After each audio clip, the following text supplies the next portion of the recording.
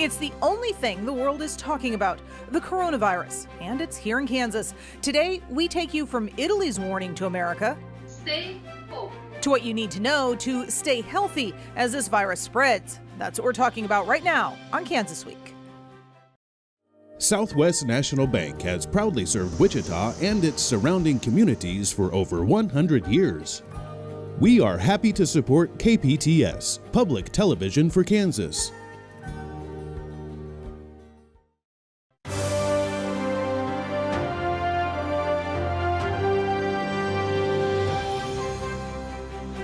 Welcome to a very special episode of Kansas Week as we come back from hiatus. I'm Pilar Pedraza. We're breaking our format today because there's an issue that's changed our world over the last month. And here to help answer your questions about the coronavirus and your health, I'm joined by Dr. Gerald Minns, the Dean of KU Med School here in Wichita. Before we start our Q&A section, though, we're going to take a look at the latest numbers coming from the state on the coronavirus. Today's number of positive test patients are in the state are 44. Of those 44, 23 are in Johnson County, 9 in Wyandotte. Sedgwick County reported its first case this last week, and Butler County now has 2 cases. The number of positives has been relatively stable at about 4%, so you can kind of figure out what that is. But we're getting into the hundreds of negative test results. Today, Kansas has only 1 death from the coronavirus, a 72-year-old man from Wyandotte County. Kansas Health Secretary Dr. Lee Norman says a more important number right now than the number of positive tests is the number of test kits Kansas has left. We're precariously low on the test kits. We put out appeals through our supply chain. He says if the state doesn't get some new test kits by Sunday, it will have to start limiting tests to those who are sickest and likely hospitalized. Several commercial labs, though, are coming online for testing, although these tests are more expensive than the KDHE tests, which are free and take longer to get results.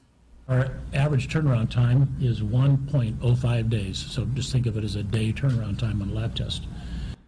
And just some of the many things that Dr. Norman is talking about, all relating to social distancing and the requirement for that. You can see that on the desk today. We're kind of farther apart than we normally are, and there's a reason for that. One of the big issues, though, that we're getting questions about is, okay, it's been in eastern Kansas. Now it's in central Kansas. You know, we've got cases in Butler County. We've got cases in Sedgwick County. What does that change for us? Why does that change things for us? The first cases that we had in Kansas were people who had been traveling, mainly to the East Coast and to Florida. And so they didn't get it here. They got it somewhere else, and when they got here, they got sick.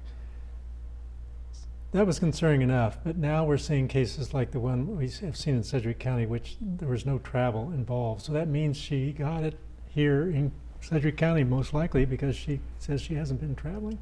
So that means now it's in the community, and unfortunately with this condition, a small percentage of people get really sick, and most of them don't even really know they have much going on. So for every person that gets sick, you can probably count on at least 4 or 5 who don't feel sick. And they're out there spreading it to others. And so that's why we're putting so much emphasis on this social distancing. Assume you have it and behave as if you have it, because we don't really have enough tests to determine who has it that isn't sick. There's been a lot of questions about the tests. I know you've been getting the questions just like we have. Are local hospitals able to do the tests themselves at this point? The hospitals can do it, but all of us are struggling getting enough of the specimens that we need to run it. The swabs we use to swab the nose and stuff. So the hospitals are mainly using it for the people who come in sick. We don't have enough to do swabs on people who are just a mild illness but not too bad, don't need to be in the hospital, and that's where we're all struggling. Okay. What if somebody thinks they had it, say in January or February, before we were running tests? What should they do? Well, we don't think anybody here had it in January, because we would have seen it before that. We would have seen the really sick people coming to the hospital. So we're pretty sure we may have had a few cases, but that's long enough. They should be over it and probably immune from it. We don't know that for sure. If they had it way back in January. And that was going to be one of my questions. Say you catch COVID-19, you go through it, you get better. Are you immune to it or not? We think so. The part of the problem with this virus is it didn't even exist prior to December 30th. And that was first in China. And of course, you know, the outbreak was in China. So all we have in terms of the science of this virus is what occurred in China and now what's occurred in Italy. In this country, we're just getting the ability to study this disease more and know things like that. So a lot of it's not quite worked out very well. Based on the data from China and Italy, we think the incubation period is about 2 weeks at most, probably on an average more 5-6 days. Okay. You talked about the shortage of equipment, and one area where we're hearing a lot about the shortage of is protective gear for medical officials, especially masks. Kansans like to help out, so I had a couple of folks ask me the question, can I make homemade cloth masks at home and take them to the hospital? If so, how do I go about doing that? Well, the cloth hospitals really don't filter the virus very well, so the mask we use in the hospital for our healthcare providers is tested and certified. It has very small pores that are small enough that the virus could not be drawn into the air you breathe. The cotton mask, as you can imagine, a lot of the air goes through that. So the hospitals couldn't and wouldn't use a cloth mask. Now, there are also a lot of concerns that there are these cases out there that aren't being tested, but they're in the hospital. Wichita's hospitals are full. What's the status here in the city right now? Well, again, since we don't have as many tests as we like, we're not really sure what the degree of infection is yet. All we know is the patients who are sick enough that need to be in the hospital, we test those, and we know those have the virus. We don't have enough kits to test other people just for mild illnesses. There's a lot of talk about staying home and social distancing. What about outdoor activities like going to the park with your kids or taking the dog for a walk? Are those things that are safe to do? Generally, we think that respiratory illnesses, as respiratory agents or viruses, are less easily obtained if you're out in the open in the sunshine. But I can't say it's not obtained out in the open. So again, it kind of gets down to how close you are. If you're really up close to someone, they cough or sneeze, it doesn't matter whether you're out in the sun or you're in the house. You're going to get some exposure there. So kids playing on the playground, good idea, bad idea? Oh, I think at this stage I would just say if they're over there playing, particularly now that in this time when we have very few cases in Kansas and Sedgwick County. Now if the number of cases gets a lot higher, we may have to reconsider that. Okay. So take it day by day, advice might change. Day by day, week by week, because if you remember, our first case in Kansas was December 7th, 2 weeks ago from tomorrow. March 7th. I'm sorry, March 7th. Sorry. And so now we're up to over 50 in just 2 weeks. So we're going to see this thing climb. We don't know how the rate of climb is going to be. That's what we're watching. Okay. Well, we've talked a lot about social distancing, and for a lot of people, social distancing, flattening the curve, it really doesn't make a lot of sense. They really can't understand it. There have been a lot of different ways of explaining it. The Washington Post had, I think, probably the most interesting one. I want to show you what we're talking about. I want to share this. It's perhaps the best visual description for what that means. It's an animation from the Washington Post. Imagine all those dots are people moving around town in their daily lives. The orange ones are sick. In the upper left-hand corner, this is normal activity. See how the virus spreads quickly? If we move to the right, that's if we used a forced quarantine for anyone showing signs of COVID-19. Notice it doesn't really slow the progress much. But as we move to the lower two panels, these are with that social distancing you've been hearing about. On the left, that's moderate social distancing, closing down public spaces like we're seeing now and staying home more. Notice how much slower the disease spreads. On the right, that's extreme social distancing, with almost all of the population working to stay in place. That's what shelter-in-place orders are designed to do. And we're not talking about a shelter-in-place order here in Kansas at this point. It's just stay home as much as you can. Yes. But as we move forward, what happens if people aren't following that suggestion? Well, that's the danger we're all trying to avoid. So that did not happen in China. And so the number of cases on this curve went up real fast and real steep. And that's when the hospitals were overwhelmed and just didn't have enough beds, didn't have enough ventilators. So we're doing our best to try to make sure that doesn't happen here. That's why we keep asking people to voluntarily stay at home as much as possible. Don't go out for things that really aren't necessary. If you need bread and milk, go out and get it. But probably isn't the best time to just go walk in the mall and look around. Well, can't walk the mall because they close the malls. That's why it's closed. We're trying to encourage people or give them less incentive to go out so that we hope that curve will go up slower. We will still have infections and cases, but we hopefully won't overwhelm our healthcare system. And that's really the main concern, is not preventing everybody from catching this, because chances are they're going to. Right. It's making sure the rate is slow enough the hospitals can keep up. That our healthcare system can accommodate it, because our healthcare system isn't built and structured for big surges like this. And we are talking about a potentially big surge. That's certainly what they've been dealing with in Europe. That's exactly what Italy is.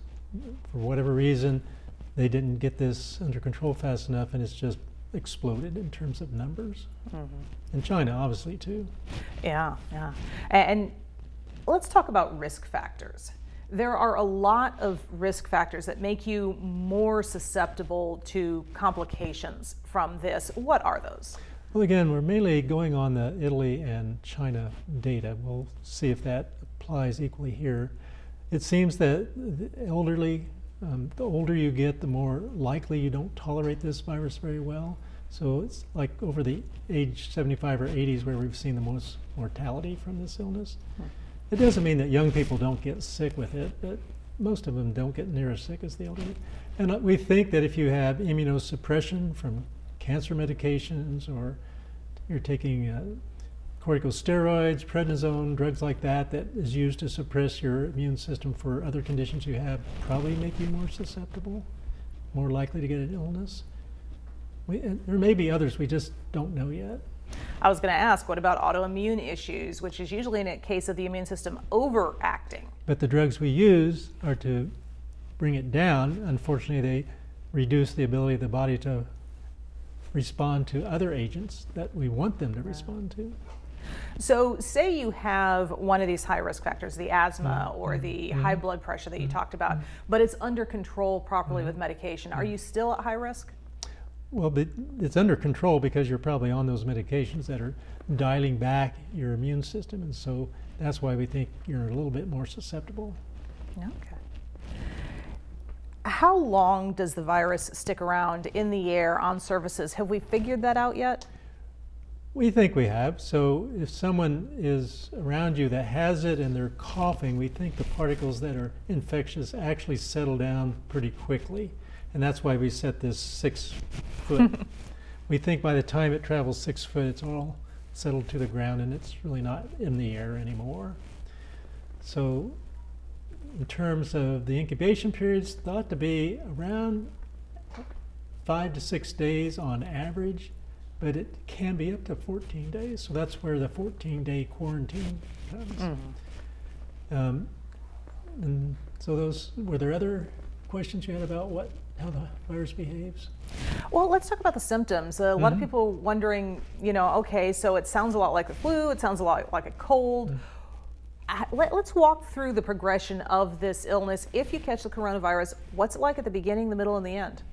Well, probably it may just start with a little fever and a little congestion, but as it progresses, you start getting chest congestion, start getting cough and phlegm being coughed up, and as it gets really bad for the people who get bad, shortness of breath develops and you can't get your air, and that's when they really need to go to the hospital and be evaluated, because there are other things that can do that. But if you reach that point, don't just go straight to the hospital. We'd like you to call ahead and tell them you're on your way, because if they know you might have it, they'll be waiting at the door for you to make sure we get a mask on you, because again, we don't want to spread it in the hospital.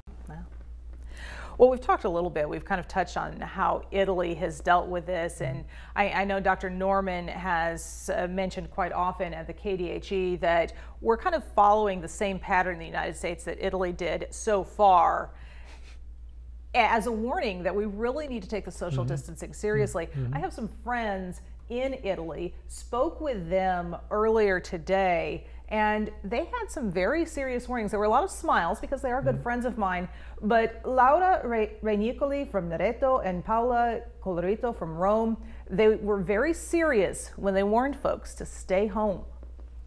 Yes, things are not getting better now. And they are going to escalate this week because since they locked down Italy, people moved from north to the south, and people in the south now is getting positive tests. Wow. That's the problem. Hey. So it's going to last longer than expected. They're supposed to suffer April the 3rd. Yeah, you've both talked about the controls that are in place right now. You guys are under a kind of a permanent shelter-in-place order at the moment. Yeah. What's daily life? Laura, I know you've got children. You're doing the homeschooling thing.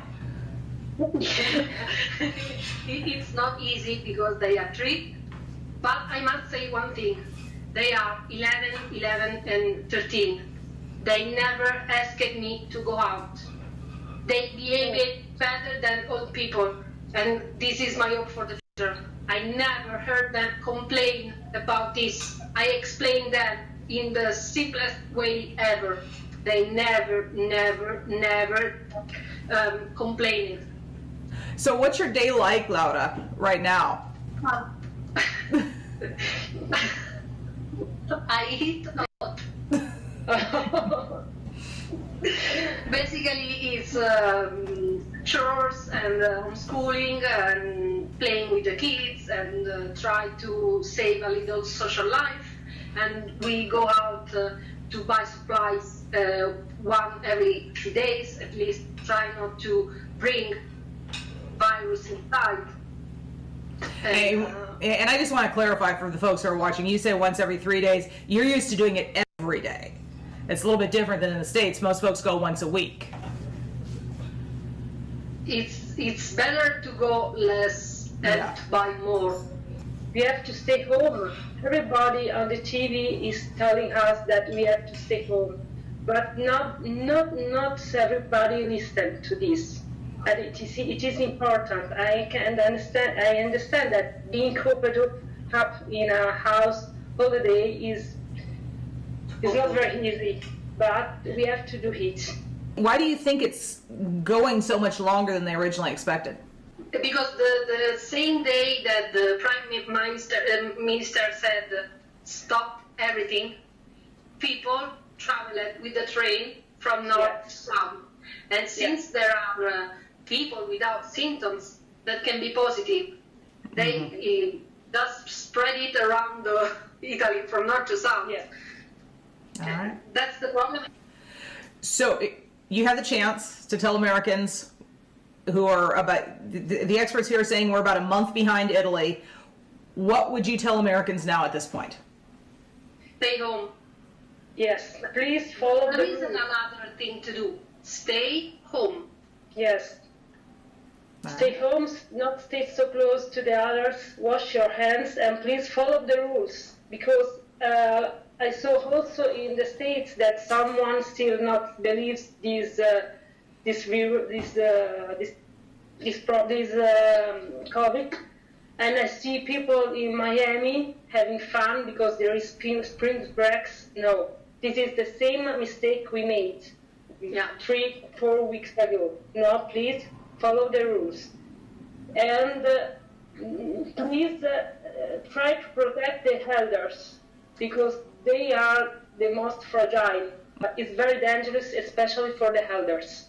Yes, a lot of people who die are unfortunately old people. No. Yeah, and so, the saddest thing is you die alone. That really stuck out for Laura. She talked about folks dying alone.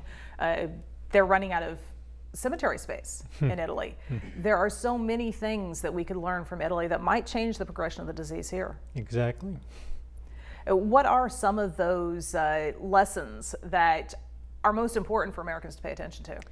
Well, I think, like she said, don't imagine this is just a made-up thing. It is real. And secondly, take heed of what they told you. Now's the time to do social distancing. Don't wait till it really gets bad, because by that time it's too late. So that's why so many states have already taken pretty serious interventions to try and get the people to stay home. So we need to take heed and learn their lesson. And as we move forward with all of this, what are the next steps that we should expect? Because Dr. Norman says there are going to be more cases. We're not done. Well, I think the next steps are things we hope we don't have to do here. I mean, if it gets really bad, there could be more mandatory. Right now, a lot of the things are voluntary. Some of the companies that have put people on furlough, it was voluntary by the company. They weren't forced to do it. And I think the state and the government doesn't want to have to force things. But I think in Italy, that's where they've gotten to the stage where they almost have to do that. Yeah, I know it's mandatory in Italy. In Germany, they're talking about making it mandatory statewide. They just made it mandatory in Bavaria.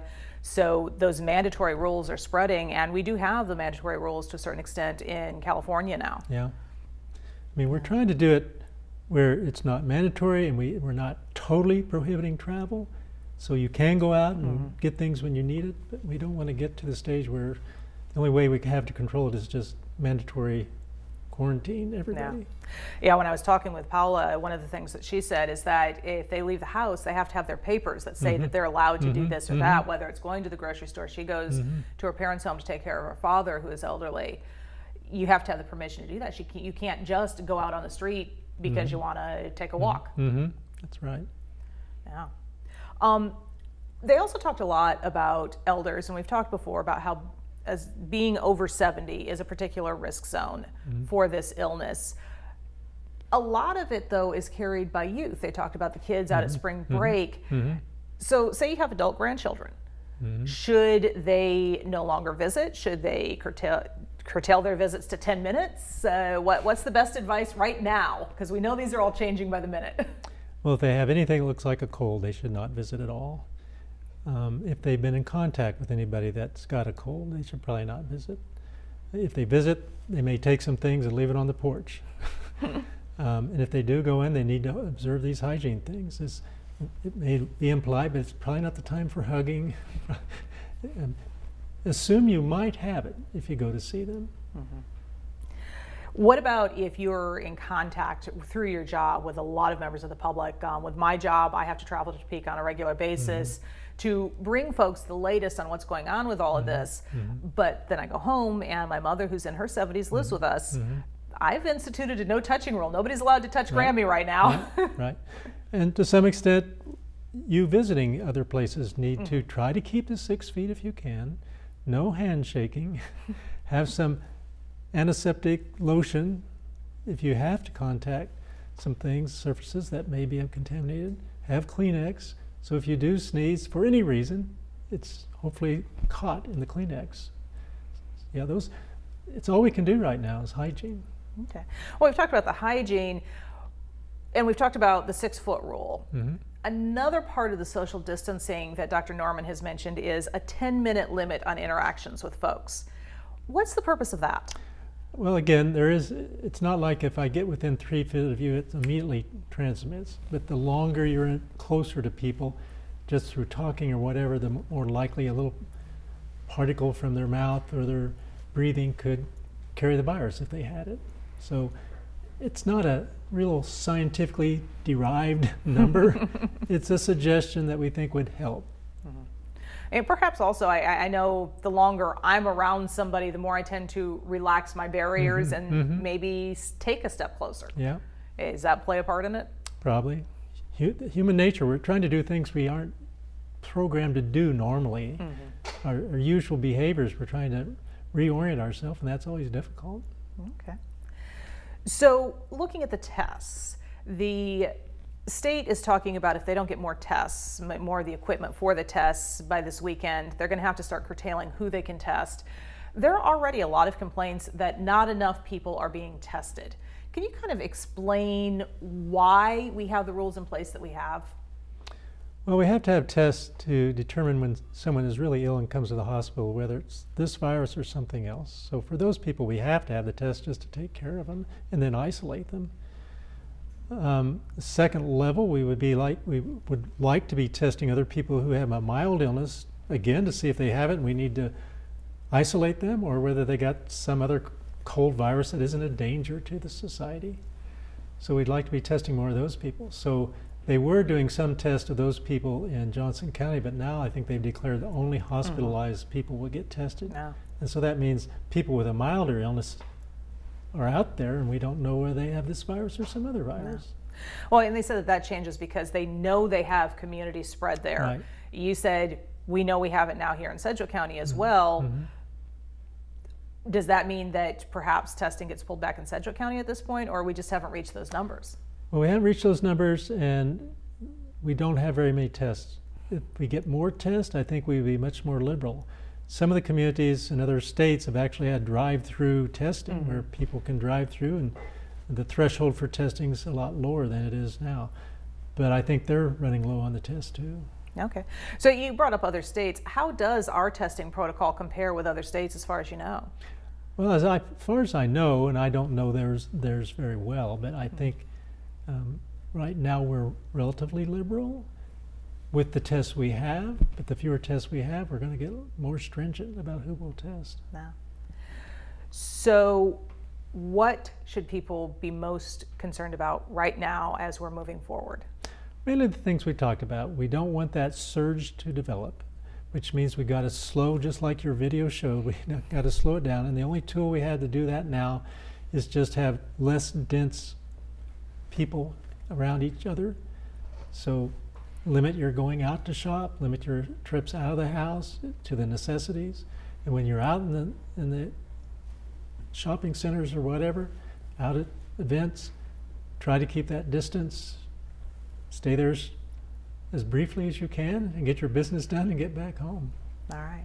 Well, Dr. Gelmans, thank you so much for joining me. I've really enjoyed our conversation. I learned a lot. I hope you have as well. If you have any questions that we did not manage to answer today, we ask that you please send them to kansasweek@kpts.org. And for now, we hope you have a very safe week.